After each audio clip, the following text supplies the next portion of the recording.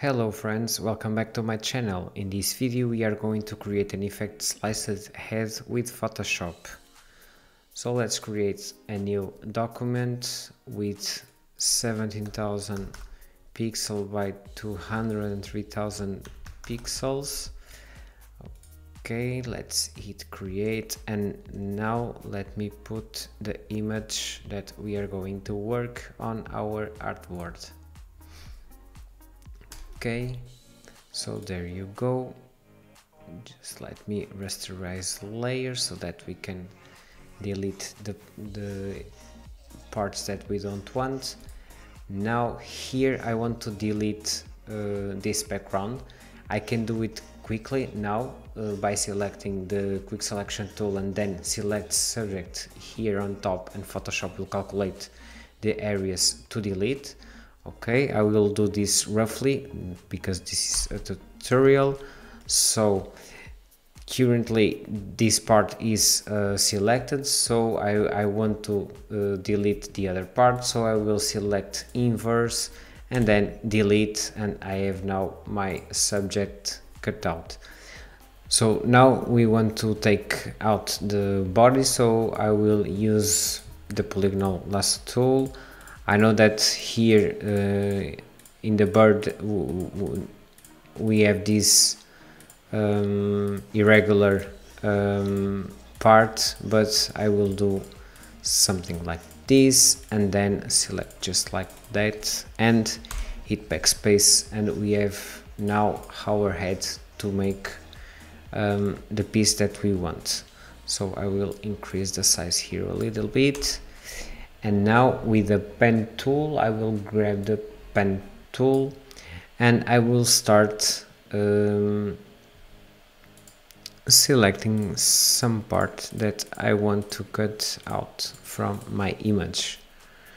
So maybe something like this. Let me put like that. Okay, this should be unfilled.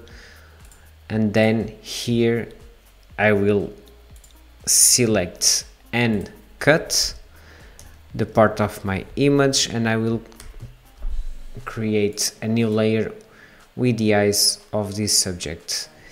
Then I will cut out the top of the head from the layer selected. Now I have the head here on top. Okay, so I will put it something like this. Okay, I think I can cut also this part into two, so I will do again with a pen tool. For example, maybe here something like this, it could be. Okay, so let's go again. We delete this.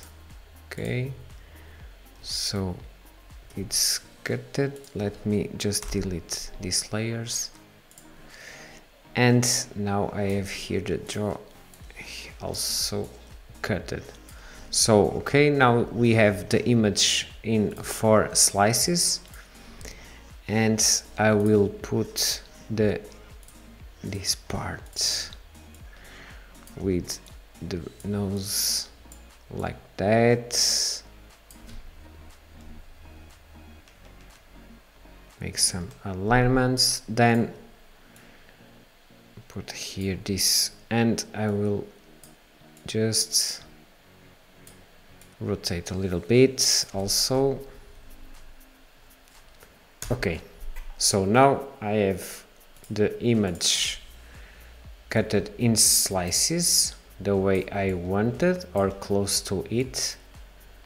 Okay, and now what I will do is to make the filling inside or of the image. So I will grab the pen tool again, create a new layer here and start doing some shape here. Okay, so we have one here. Now let me create another one here, something like this. Let's imagine that we have the three-dimensional head of our person. Okay, I will switch the color here. I will use maybe a reddish color, something like this. Then I will create a new layer again for this one on top and select again the pen tool. And let's imagine that the head here is a little bit rounded here on top.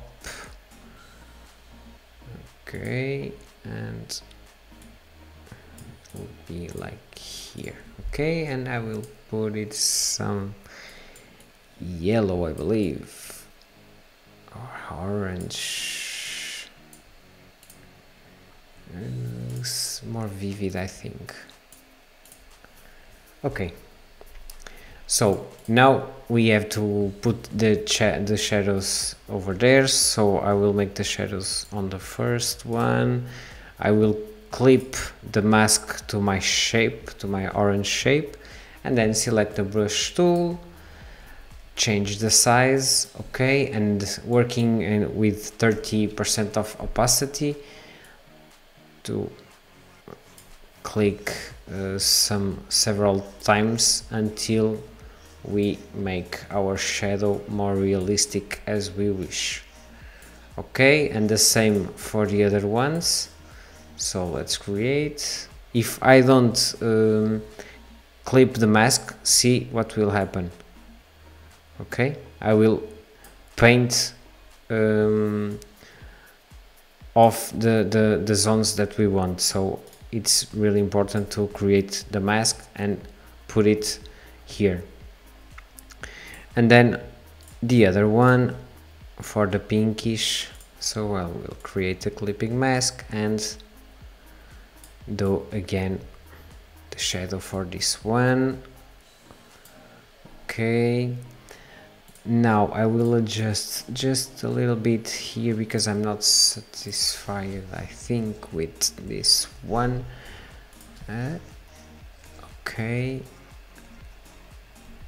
yeah, maybe something like this. Okay, I think I kind of like it, the result. So then we could also paint the glasses. I think it could be something funny to do it here, so to make our image more popped at the end. So with a pen tool, just create a new shape.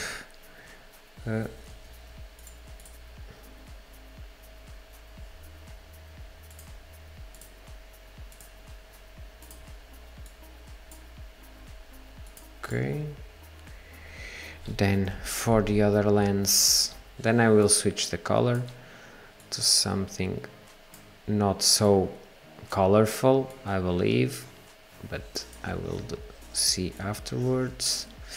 Okay, we have here our lenses. Maybe we can apply some gradient here. Let me navigate here through another color. Maybe on purples. Yeah. Okay. And if, let me see if radial is cool. No, it's too much. Okay, I will put it linear like this.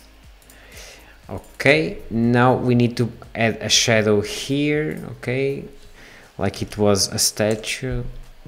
So let's create an ellipse tool, for example, or we can do it actually this way. We can select the brush tool again, okay, and change the size here and stretch here shrink the brush. Okay, put it on black and start painting like that.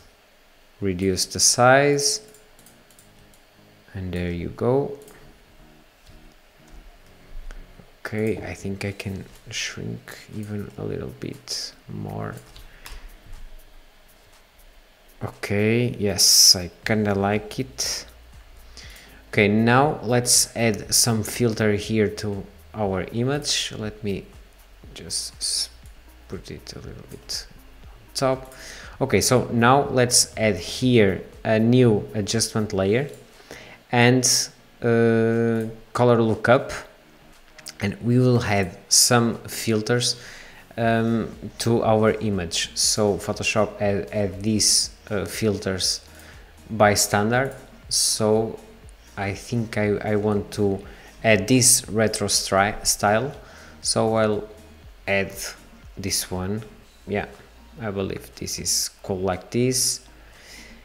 Okay, now I think we could add some blur to the image, so let's merge all of these and filter, blur gallery, and maybe an iris blur or tilt shift.